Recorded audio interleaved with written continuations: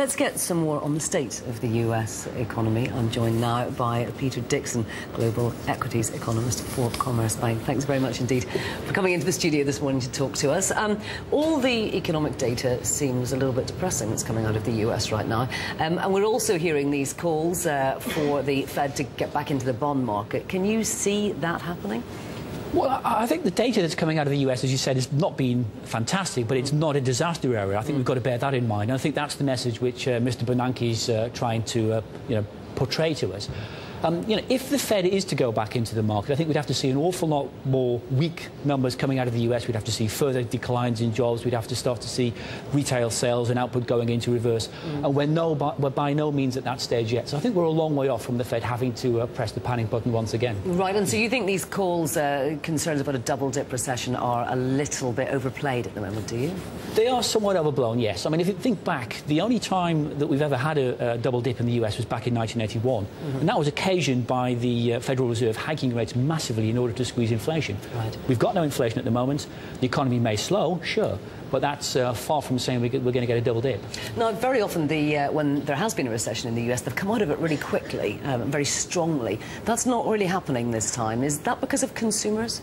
Well, I think primarily it's because we've got consumers rebalancing, we've got banks trying to get back on their feet, and all the liquidity which is being pumped into the system isn't being given by the banks back to the consumers and the business sector. I mean, basically what's happened is that we've had the deepest shock, or the sharpest shock to the system in 80 years, and you can't expect a normal, whatever that means, recovery to set in very quickly. So it's going to take some time. There does seem to be a disconnect, doesn't there, between the data that is coming out from the government and also what we've seen as, quite sturdy earnings. I mean, it all looked quite positive on the earnings front, what we heard from the US. Yeah, I mean, the earnings have been great. I mean, you've got to bear in mind, of course, that corporate America has clamped down on its costs quite significantly over the course of the past 2 years or thereabouts. Is that one of the reasons it's better than the European? I certainly think that's one of the key reasons, yes. It's obviously benefiting as well from the recent weakness of the dollar. And I think if you listen to what corporate America is telling us, they're saying, well, 2011 is going to be an OK year, probably a lot better than the market's currently fear. So that's another reason, I think, to be fairly sort of sanguine about the prospects for the US. You talk about cost cutting, and that's obviously it manifested itself in the fact that the unemployment levels aren't good at all in the US, and this is being touted as I hate the phrase, but a jobless recovery, which means an awful lot of people are still going through that painful process of being laid off where they're not able to find jobs. What impact does that have?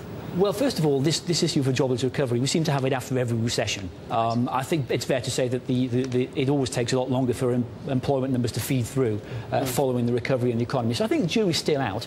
Bear in mind the private sector is actually creating jobs. I think Friday's numbers will show that we had another small increase in the private sector.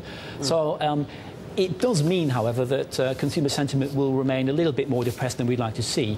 But I think, as you pointed out before, the US economy does tend to rebound quite quickly, and I'm pretty sure that on a 1 year to 18-month horizon, we'll probably see stronger job numbers than many people currently expect. Now, if the economy is slowing, but not really in danger of a double dip, what effect does that have on the rest of the world? Well, I think it means that for the big exporters, the likes of China, the likes of Germany, they're going to find it going a lot tougher because, after all, they are dependent upon the US consumer to pull them out of the mire.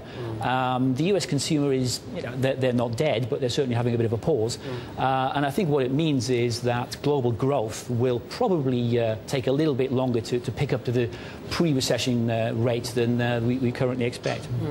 Now, we've also been looking at the midterm elections in the US. Do you think that we're going to see a little bit of paralysis as we build up to those? Well, yeah, I mean, I think it's a case of the administration is going to try and do everything it can to ensure that the Democrats maintain a reasonably healthy position after the midterms. I think that the real problem is what happens after the midterms. If we get a Republican-dominated Senate, then that could mean real paralysis after the elections as the president's agenda runs into the sand. So I think that's the real concern. OK. Thank you very much indeed for joining us today.